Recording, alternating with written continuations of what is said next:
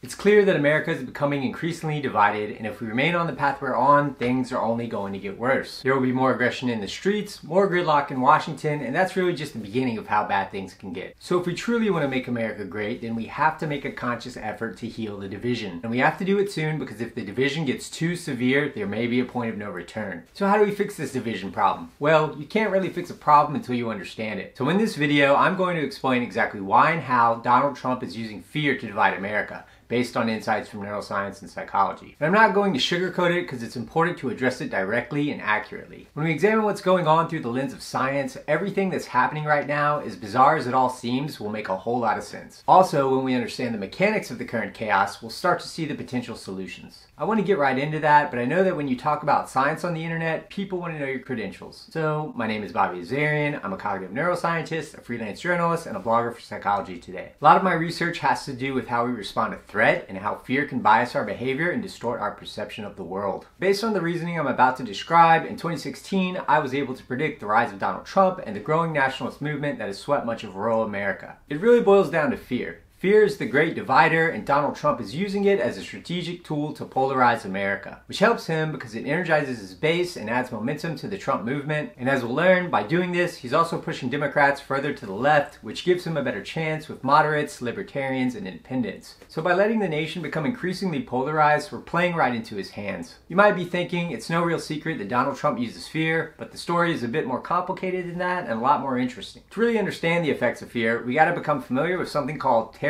management theory. Terror management theory, which is based on a Pulitzer Prize-winning book from the 70s called The Denial of Death, is supported by hundreds of psychology and neuroscience studies. According to the theory, human behavior is largely driven by our awareness of our own mortality. Unlike other animals, we know that death is inevitable and can occur at any moment for reasons beyond our control. This realization leads to an existential fear that is always bubbling beneath the surface. To mitigate this fear, humans created cultural worldviews like religions, political ideologies, and national identities. These worldviews make us feel safe by providing paths to immortality. Through the concept of an afterlife, religions offer literal immortality, while political ideologies and national identities give us symbolic immortality. In other words, they make us feel like we're part of a group and a movement that will outlive the individual. So in summary, terror management theory says that worldviews protect us from our fear of death, this existential terror that is deep down in all of us. If this theory is true, then making people think about their own mortality should cause them to strengthen their worldviews. Additionally, death reminders should make us more supportive of people who share our worldviews and more aggressive towards people who hold opposing worldviews. Simply put, existential fear should promote tribalism and ideological extremism, and that's exactly what the studies have shown. For example, one study weaponized hot sauce to measure the effects of death reminders on aggression toward ideological opponents. Students were broken into two groups and asked to write an essay about their own death or a control topic. They were then presented with someone that did or did not disparage their political views and were asked to decide on the amount of mouth-burning hot sauce the disparager would have to consume. In line with terror management theory, participants who were made to think about their own mortality allocated twice as much hot sauce to those who belittled their worldview. Unfortunately, the effects of terror management theory go beyond wishing your ideological opponent a burning mouth.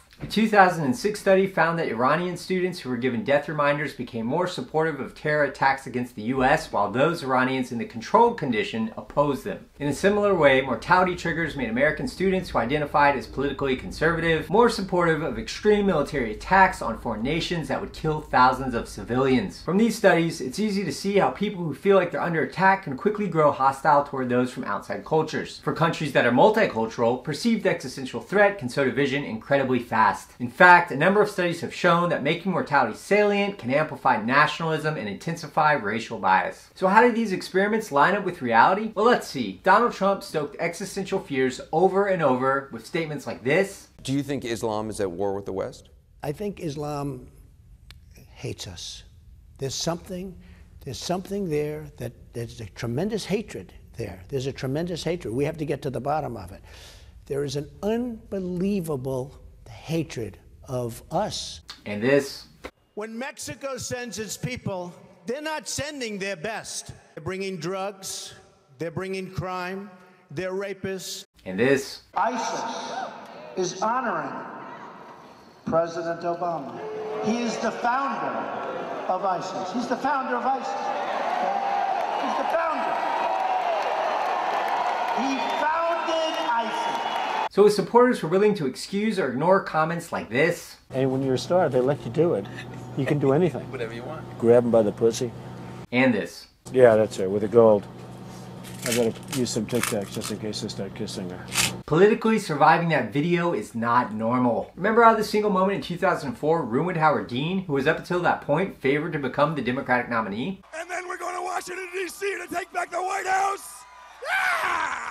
Seems hard to believe now, right? So Donald Trump has positioned himself as the great protector of white Christian America after convincing them that existential threat was on their doorstep. And when these people bolster their worldviews, they feel like, hey, this guy's on my team. Some fundamentalists literally believe he's their savior sent as an answer to prayers. This is where things can get really dangerous because the Messiah is infallible. That's how a cult's created, with members that will follow their leader off a cliff. And Trump understands how strange and powerful this unconditional loyalty is. He even explained it to his supporters. And you know what else they say about my people? The polls.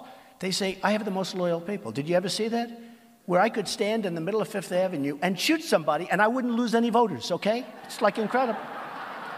It's like he's using some Jedi mind trick on him, but all that it is fear. We can be sure of this because the 2017 study conducted by the co-founder of terror management theory found that mortality reminders directly increased support for Trump. The same study found that these participants viewed immigrants moving into their neighborhood as an existential threat. So there's a pretty simple story here. Fear strengthens support for leaders with nationalist messages. Those nationalist messages create more fear, and a dangerous feedback loop is established that leads to a sort of mass hysteria, which makes followers unconditionally loyal to their leader. Donald Trump is both a symptom and a cause. The same effect occurred when George Bush had a spike in popularity after 9/11. This was investigated with another terror management study, which confirmed the relationship between existential fear and increased support for Bush. In light of the research, there should be little doubt whether the global nationalist surge we're currently experiencing, which fueled the Brexit movement and the rise of Donald Trump, is in many ways the result of the existential terror created by ISIS and increasing cultural fears over immigration. It's equally certain that the emergence of Islamic terror groups like ISIS and Al-Qaeda were largely a result of the ongoing chaos in the Middle East and its occupation by outside military forces like the US Army. When existential threat looms, it creates a sweeping psychological condition that sets the stage for waves of both religious fundamentalist and far-right nationalist movements that encourage prejudice, intolerance, and hostility toward outside groups. But fear is not just affecting the right in this country. The perceived existential threat posed by Trump and his nationalist ideology has undoubtedly pushed many liberals toward more extreme positions. America has seen the rise of the militant left-wing group known as Antifa, whose tactics have grown increasingly violent in confrontations with the alt-right. Liberals, understandably afraid of the growing white supremacist movement, have become less tolerant of anyone not clearly on their side, and more sympathetic to hostile behavior toward Trump supporters. Terror management theory predicts that liberals who feel their worldview is under threat will enforce their left-wing norms more strongly than usual. While this might seem like a positive thing on the surface, given that liberal ideals are traditionally inclusive and aimed at achieving equality, a 2017 study published in the Journal of Social and Political Psychology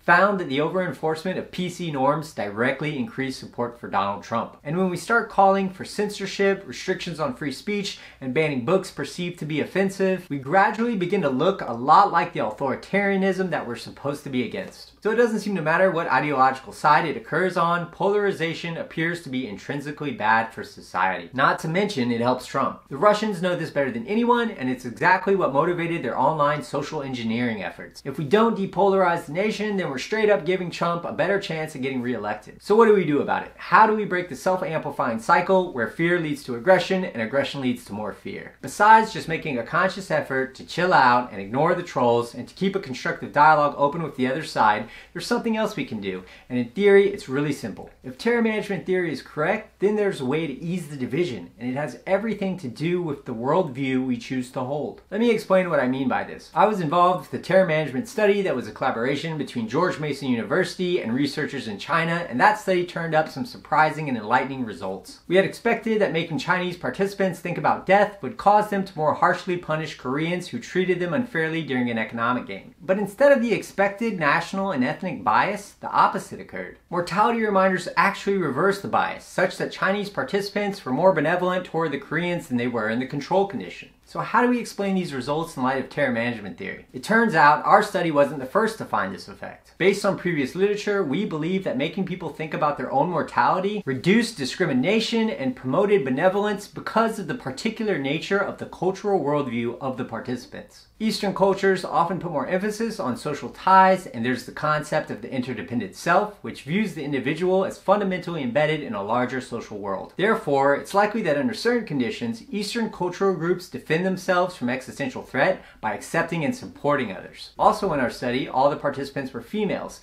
and men and women are thought to defend against threat differently. While males are generally motivated to show strength and independence, females often focus on showing concern and care for others. Additionally, existential threat may have motivated the Chinese participants to see the Koreans only as Asians, focusing on their similarities rather than their differences. These findings show that how we choose to deal with our fear critically depends on our cultural worldview. If the worldview emphasizes a sense that we're all in this together, then existential threat can actually motivate compassion and unity. You see, the problem is that our most popular cultural worldviews, the major religions, political ideologies, and national identities divide us into tribes and emphasize our differences rather than our similarities and shared human interests, and they turn neighbors into spiritual and ideological enemies. The obvious solution is a new cultural and political worldview that unites us under a common existential goal: the continued survival, progress, and eventually the outward expansion of humanity. The real existential threat is nuclear war, climate change, unconstrained AI, and the increasing centralization of wealth and power. These are things that threaten the entire human race. So we have to align our interests, and we do that by adopting a worldview that I call the cosmic perspective.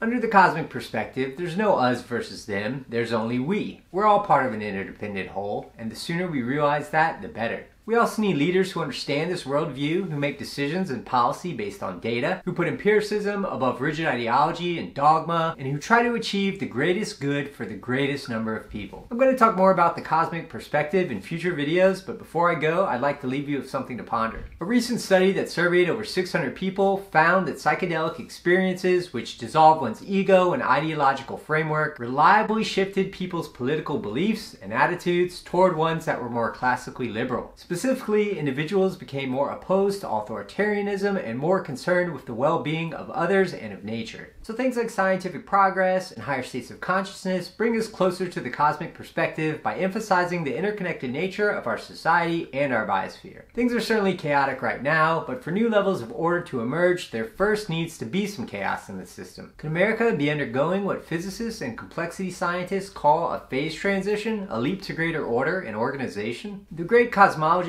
and science educator Carl Sagan said, "A religion, old or new, that stressed the magnificence of the universe as revealed by modern science might be able to draw forth reserves of reverence and awe hardly tapped by conventional faiths. Sooner or later, such a religion will emerge." Similarly, Albert Einstein said, "The religion of the future will be a cosmic religion.